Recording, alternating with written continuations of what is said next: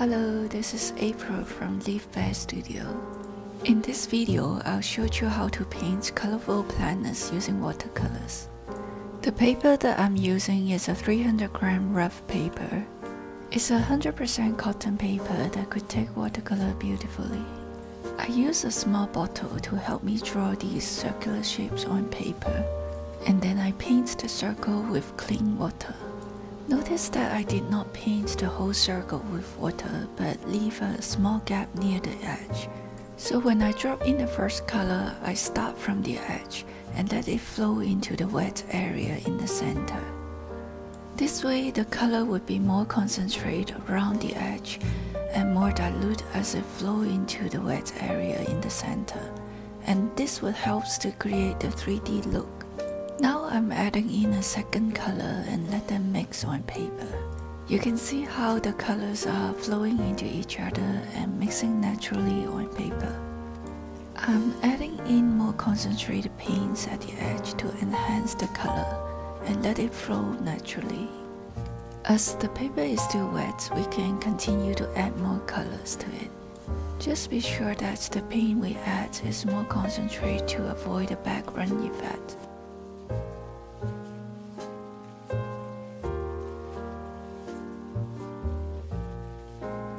Here I'm adding in another color. I continue to drop more concentrated paints to it because I want the lower part of the circle to be darker. And I just let the paint flow naturally towards the center. This completes the first planet. Let's try to paint another one. Again, wet the center of the circle first. I brush it over a few times to make sure that the center is moist and there isn't any water puddle on it. Now I'm painting in the first color, again starting from the edge, and let it flow into the center. Watching the paint flow and mix on paper is really relaxing. Now I'm moving to another part of the circle and using the same method to add in the colors.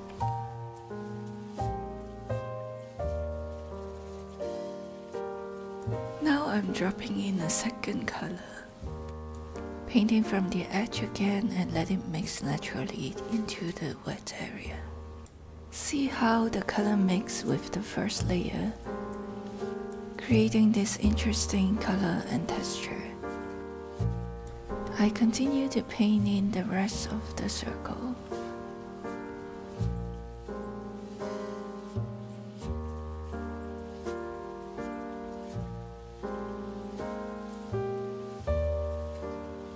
And this completes the second planet.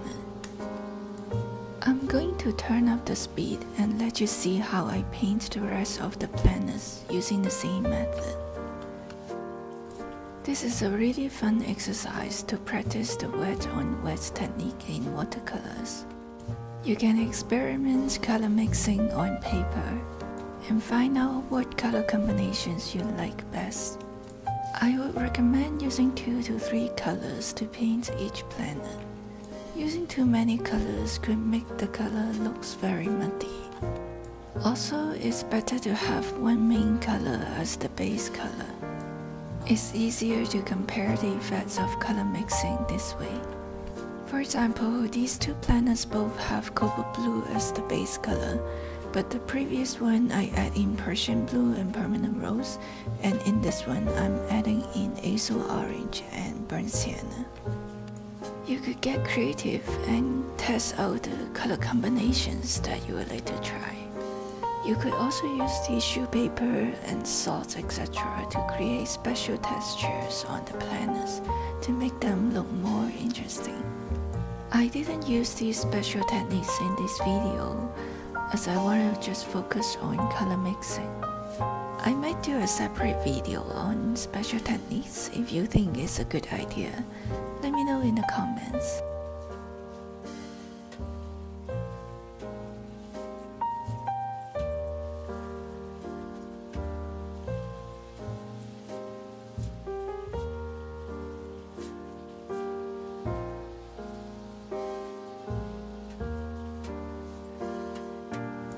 I want to show you a closer look of these planners that we have just painted. Look how beautiful the colors are.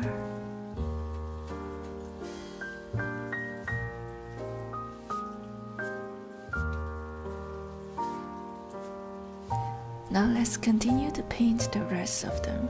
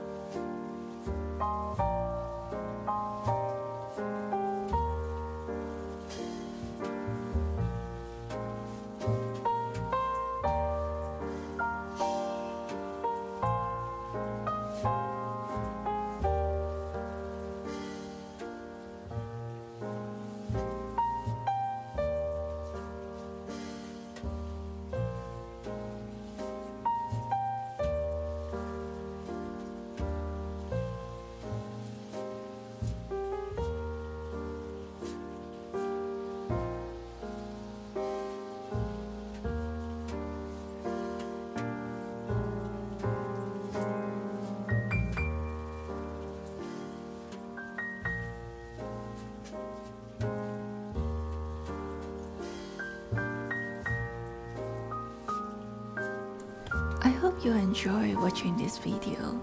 Please leave me a comment and let me know what you think. If you decide to give it a try, do tag me in your photo. You can use the tag Leafbear Art Demo. If you like my video, please remember to like, share, subscribe. I will have a new video upload every Thursday. See you in my next video. Take care.